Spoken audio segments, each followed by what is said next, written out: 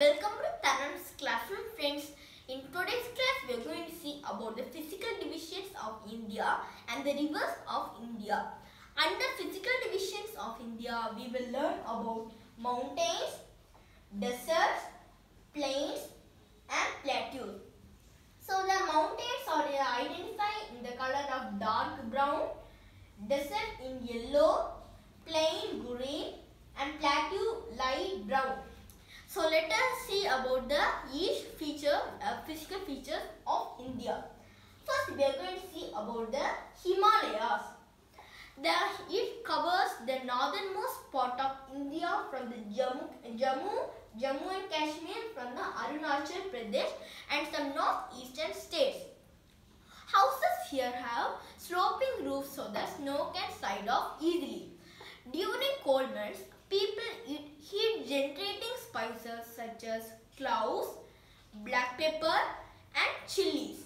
In the eastern Himalayas, people eat chapati and roti, whereas in the western Himalayas, people eat cooked rice. The higher you climb, the colder it gets. It means that how much higher you climb, the altitude decreases.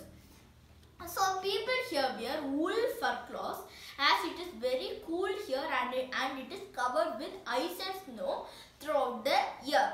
The common occupations here are agriculture, handicrafts, carpet weaving, tea cultivation and animal breeding.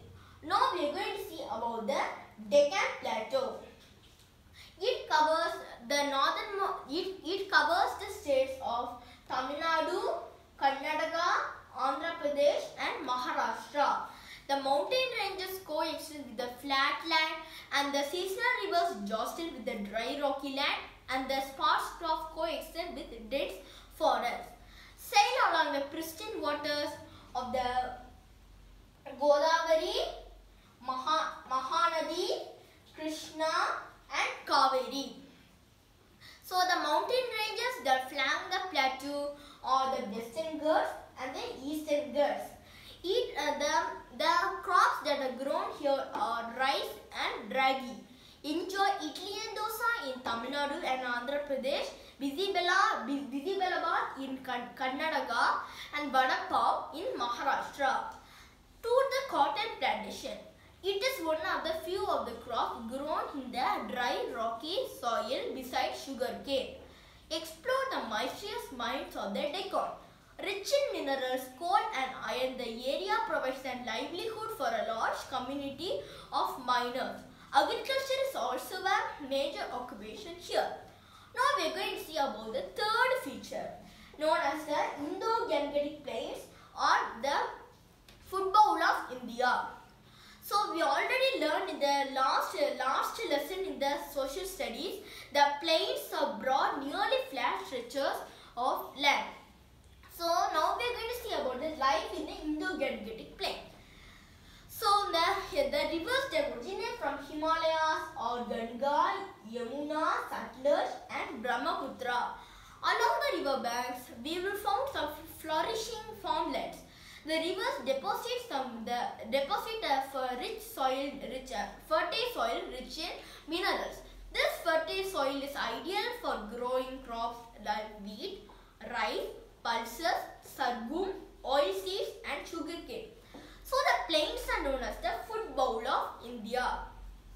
So the people here wear saris, salwar kameez and dhotis. They eat variety of dishes like chapati, rice and dal.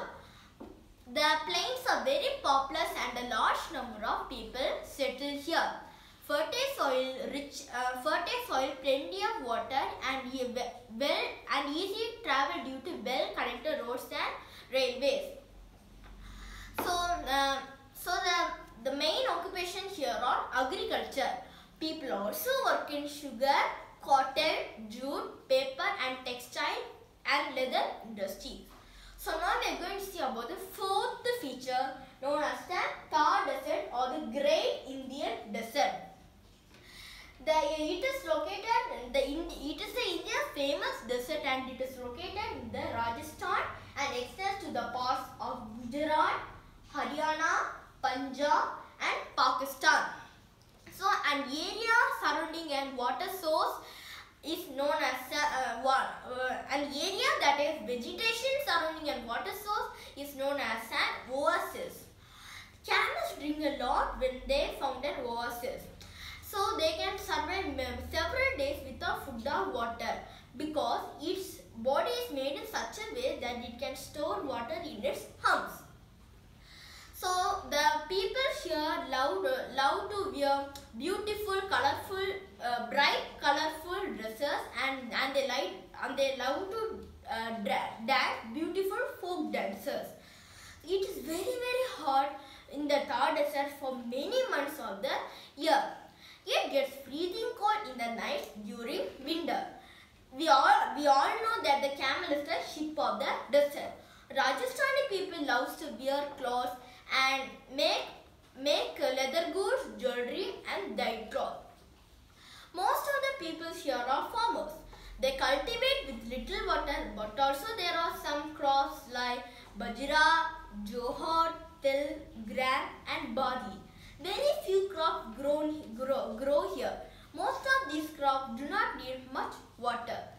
The Thar desert is also plain as it does not have a major variation in its height.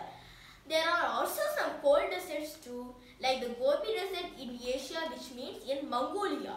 Antarctica is the largest cold desert on earth. The Himalaya is extensively mentioned in the Hindu epics and texts like the Mahabharata and Ramayana. Do you know that the Thar desert is also the densely populated desert in the world? So now we are going to see about the next topic, the rivers of India. So a number of large and small rivers flow across India. They make India beautiful. These rivers mostly play an important role in the lives of people in India. Most of the major cities are located along the river banks. The dams are located built near the river to check the flow of water. So the people do occupation depending on the rivers, like doing agriculture and fishing. Most of the rivers in India flow into the Bay of Bengal.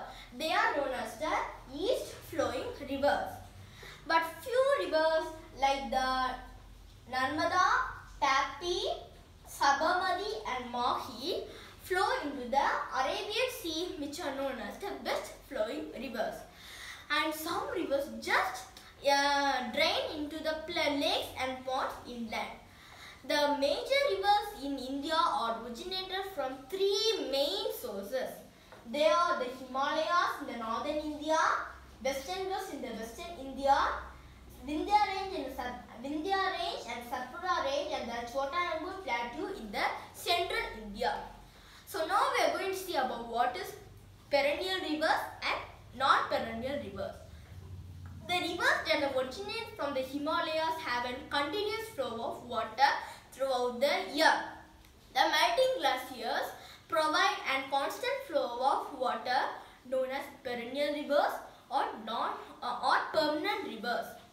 So some examples of perennial rivers are Ganga, Yamuna, Brahmaputra and Indus.